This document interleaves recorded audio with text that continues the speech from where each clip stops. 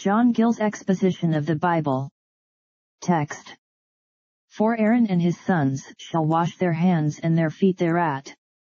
Exodus 30:19. Commentary. For Aaron and his sons shall wash their hands and their feet thereat.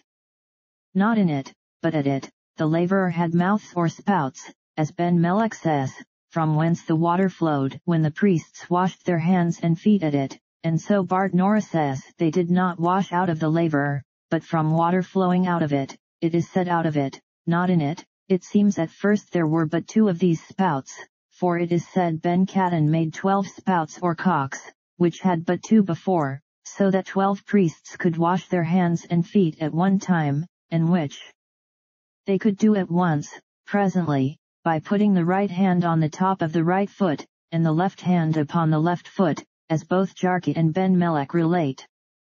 And now the hands being the instruments of action, and the feet of walking, this shows that the actions of good men, the priests of the Lord, and their walk and conversation, are not without sin, and that these need washing in the laver of Christ's blood, to which there must be daily application. See Zechariah 13:1, Revelation 7:14.